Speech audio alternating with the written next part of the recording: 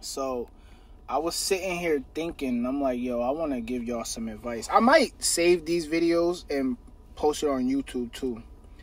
I want to tell y'all why, as a man, well, really for men, this is for men, being a man of your word beats almost everything else. Like, I promise you, and I'm going to explain it to you. It beats almost anything else. Like, that's why, like, you ever seen the movie Scarface when he was like, in this world, you only got two things, your word and your balls. The only thing that can even compete with being a man of your word is being a man of bravery. That's what your balls is, your bravery, how brave you are. So those are the main two components of great men, all the great men. Like, so, but I want to talk to y'all about the being a man of your word part. I want to explain it to y'all. Like, see, the reason why that's so important is because what you think about yourself matters 100 times more than what anybody else thinks about you. And I'm going to break it down for y'all. If you, see, this is why they say, like, if you're not a man of your word, you lose respect. Like,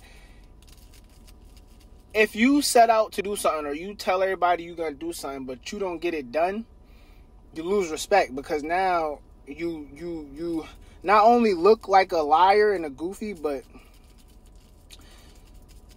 when you start to believe those own things about yourself, it's not about what everybody else think.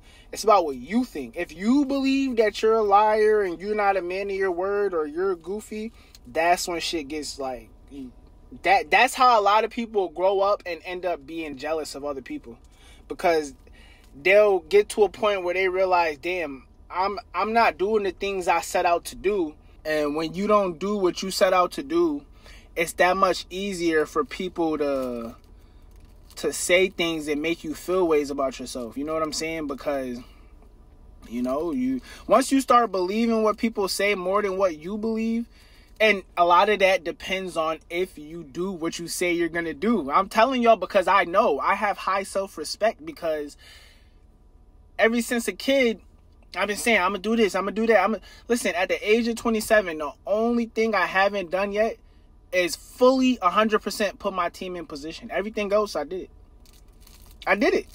Real shit. So that's why, like, right now, y'all see me grinding so hard, because it's like, I'm not going to be one of them niggas who they said they was going to do this and that, and now they didn't do it. And then, no.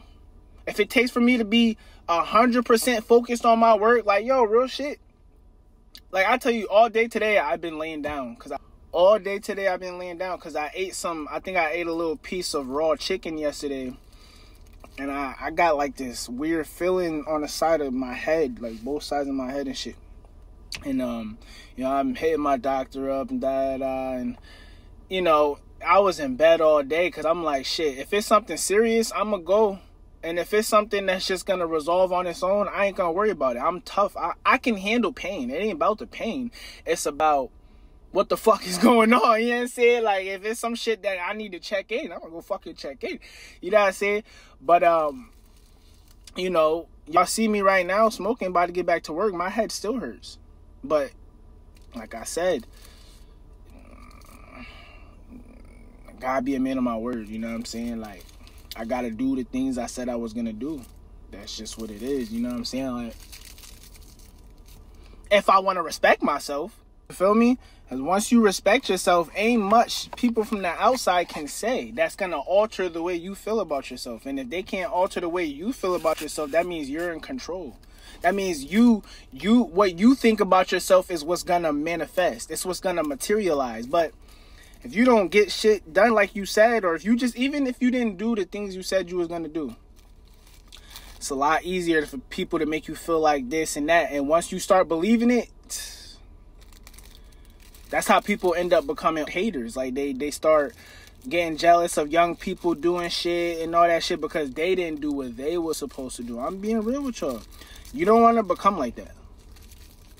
So whatever you got to do while you're this age, do that shit. Stop making excuses. I'm talking to everybody.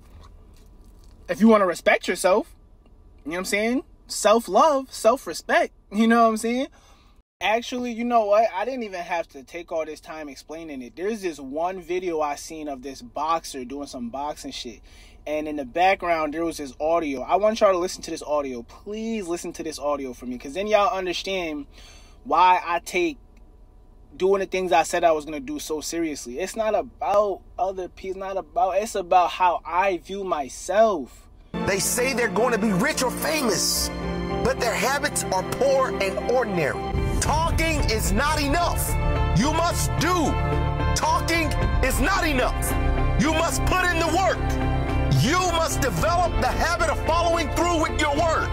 When you say you're going to do something, you do it. It's called integrity. When you honor your word, you build pride for yourself and respect from others. When you don't, when you talk the talk and never walk, you lose pride and you lose respect. If I start viewing myself like, you ain't even do what you said you was gonna do, man, fuck out of here, like, then that's when shit, you really manifest that. Like, you start, and shit start, because that's what you're feeling about yourself. That's your vibration, that's your frequency.